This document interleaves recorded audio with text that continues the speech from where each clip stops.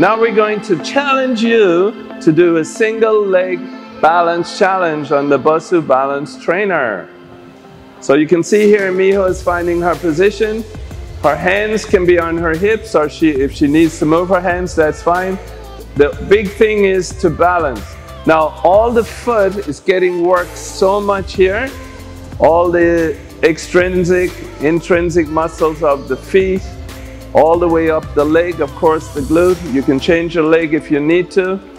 The aim here would be start with say 5 seconds, go to 10 seconds to 15, all the way up to maybe 30 or longer. And this is a really great exercise to develop strong ankles. If you have a tendency to twist your ankle, do this regularly and that won't be happening anymore. Every runner, every sports person, every athlete should be doing this exercise. Now let's move on to a plank to lunge.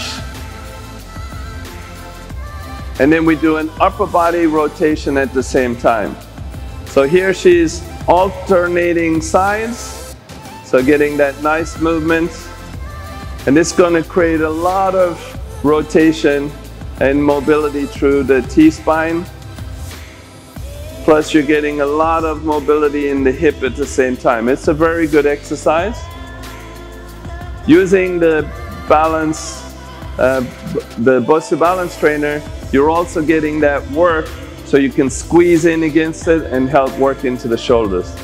Great, thanks Miho. So hope you enjoyed those exercises. Coming at you very soon with more videos. Thank you very much.